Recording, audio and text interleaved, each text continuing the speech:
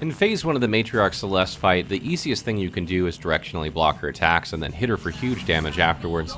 And this isn't particularly hard to do because most of her attacks are up or down, so you only need to anticipate up or down for the most part, and even if you miss, she doesn't deal a whole lot of damage, so you should be able to heal. I like to use Twin Rig for this or something fast like Punching Gloves, that way you can get in attacks in between, and it helps to build energy, which allows you to heal if you miss your blocks. Also, using any implants you have that work with block deflection is good. Ones that boost damage, energy, or stamina cost reduction when you're block deflecting is very good for this fight, so make sure you have those slotted.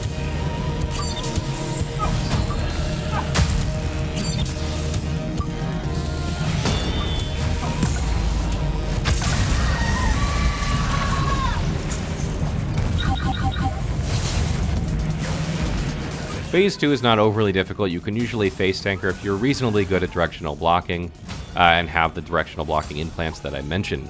Your biggest issue in this phase is going to be stamina management because you'll often run out of stamina, and you can see here even in this fight that I don't have enough stamina to attack. You can hear the no stamina sound quite often because I'm trying to get some attacks in, but I just don't have the stamina.